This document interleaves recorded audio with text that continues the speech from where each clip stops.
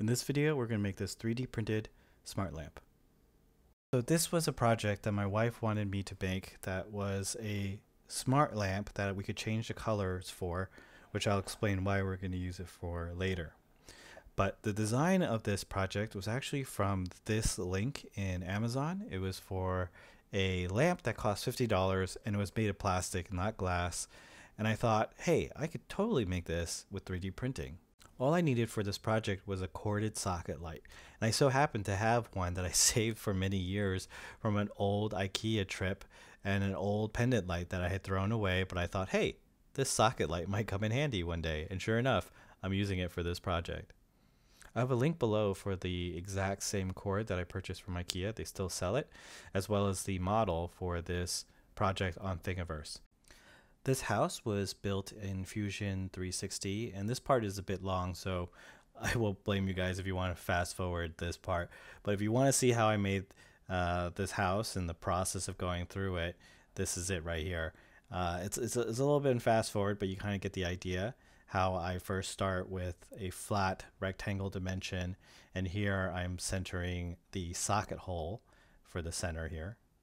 And currently I'm making a reference line where I'm going to be figuring out where the peak of the house is. And then from there I could find the center and figuring out the angle that I want, which is 45 degrees. And that's going to be the roof of the house. And here I'm going to be starting to cut away at the excess rectangle and finishing out the peak. And what's really cool in Fusion is this shell command. So when you have a solid object, you can basically turn it into a shell and select how thick you want it. I love that. And then here I'm creating a base to make the house a little bit more rigid. At this point, the model was done, but I think I was playing around with it and I wanted to see if I could be a little bit more creative. And I knew this was going to be a lamp and the light was going to be shining through the plastic. So I thought maybe it's a house, maybe we create a window and a door, and I could have it at different thicknesses of the plastic, so when the light shines through, it would be a little bit brighter in those areas. So when the light turns on, you would kind of get all this detail in it. And then when it was turned off, you might not see these indents as much. And I thought it was a neat idea, but in the end, I just decided simple was better. So maybe when you guys model it out, you guys might try to change it and play around with that. So what you see here is a program called Prusa Slicer. If you guys aren't familiar with 3D printing, this is like the print utility that you send your file to, and the printer utility tells the printer how to take that 3D model and how to lay down the plastic. It takes account the type of plastic you're using, the temperature for the heat, and for the heat of the nozzle, as well as how tall that I want those layers of plastic to be. And you save out these files in G code and transfer them to a SD card and bring them to the printer.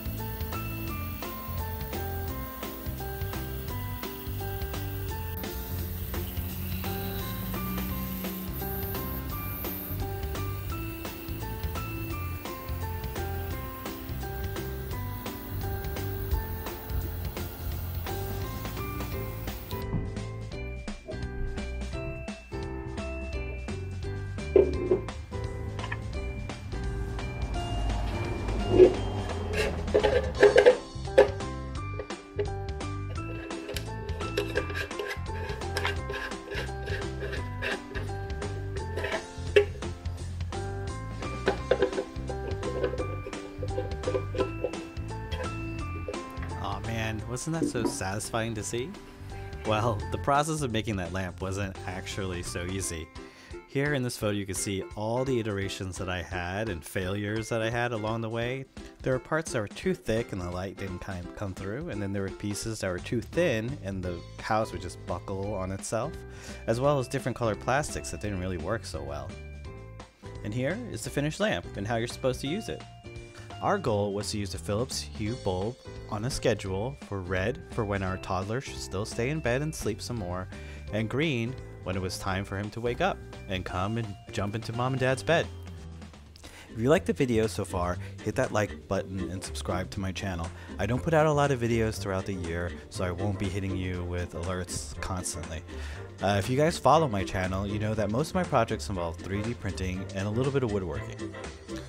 For the woodworking part of this project, I was going to make a more permanent lampshade, I guess you call it, for the top of this house, similar to the book that you saw earlier that you kind of open and hold your page and kind of put it right in the peak of the house. But instead I'm going to use this walnut plywood, and my thought here is basically try to recreate the similar size of the book that was on there. So I'm just cutting a rectangle sheet of plywood and then cutting it in half with a miter, which is a 45-degree angle on both sides, so that when it's combined together it makes a 90-degree angle and the grain continues from one side over to the other.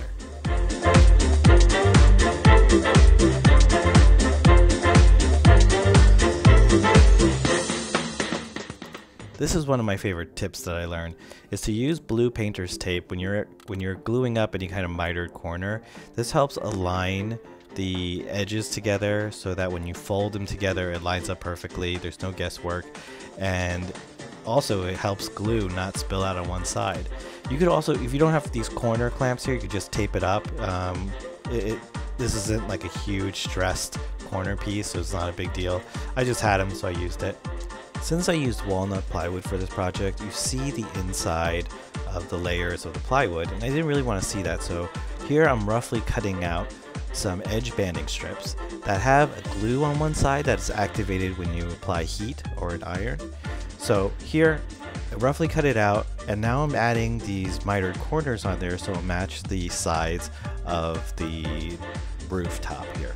I'm just trying to be careful that I remember which orientation that I'm cutting it so that the grain can follow along the same way. So I'm just marking 45s, and here you see how it lines up. And here I'm lining it up to the corner and just applying heat and then pushing it down, rubbing it all down with another piece of wood. And it's really easy, even if you're here, if you're not exactly aligned as 45, you could kind of just push the edge together and then trim off the excess with a utility blade. There you go. Just sliding, cutting it, getting as close to the edge as I can, and then following up with the chisel to clean up the sides. When you're doing any edge banding, sanding is so critical at the end because it actually blends the edge band to the flat layer on the other side. It's what makes it more believable. Otherwise, sometimes if you just cut it without sanding it, you get this very thin layer of glue. So my advice is always to try to trim as closely as you can, and then always follow up with sanding on the edges.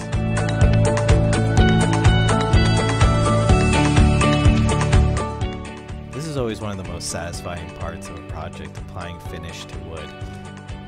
It just comes alive and the grain pops and all this color of the wood that we know comes out. What was gray and dull before just becomes so colorful and contrasty. I love this part.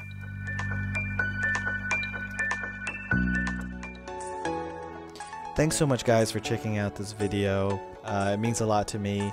If you guys want to make this house, it's free on Thingiverse, link below. And if you like 3D printing and woodworking, there's more videos like this on my channel. Bye.